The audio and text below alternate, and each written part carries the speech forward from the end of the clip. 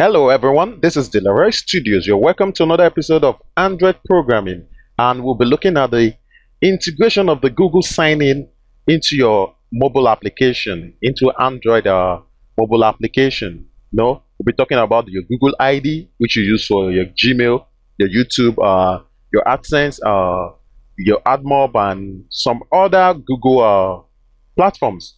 Okay. The Google sign-in is a secure authentication system that reduces the burden of login for your users by enabling them in signing in with their Google account, the same account they already use with Gmail, Google Play, Google Plus, and other Google services.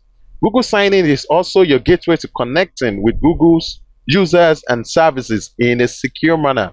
You can give your users the opportunity to pay with Android Pay Share with their Google Wired contacts, save a file to Drive, and an event to calendar, and more.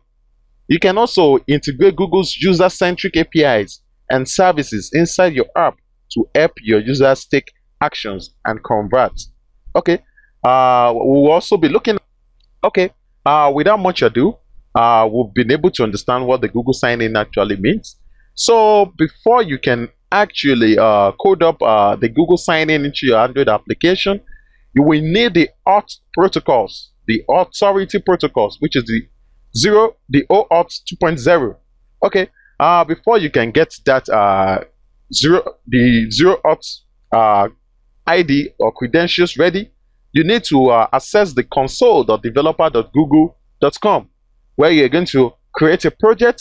You're going to create the credentials of the project based on the OAuth concept screen, and you're going to get your client ID. So I'll be taking you straight to my Google Chrome, which is my web browser, where I've actually visited the console.developers.google.com.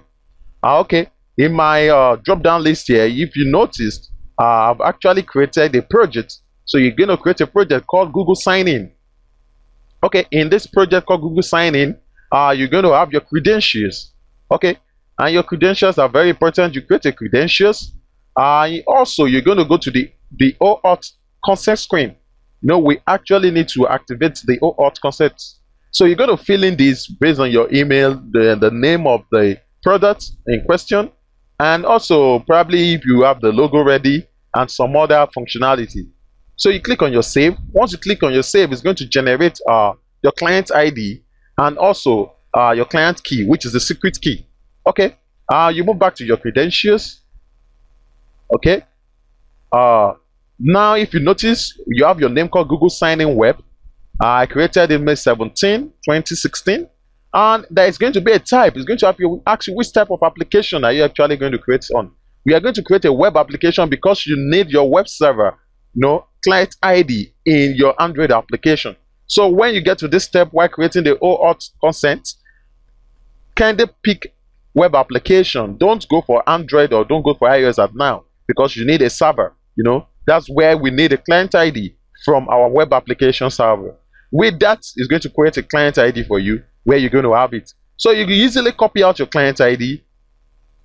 You copy it out carefully and you save it in a notepad so that you can be able to access it. Because this client ID will be used in the second part of this tutorial, where we are going to be dashing straight to the Android Studio to code up this integration. Catch me up in my next part, which is going to be the part 2 of the integration of the Google sign-in into your Android application. And don't forget to subscribe to my channel. Stay hang on to this channel for the second part, which is going to be the concluding edition of this particular wonderful integration. Thank you very much for listening. And don't forget to subscribe to my channel. Please hang on for the second part. Bye-bye for now.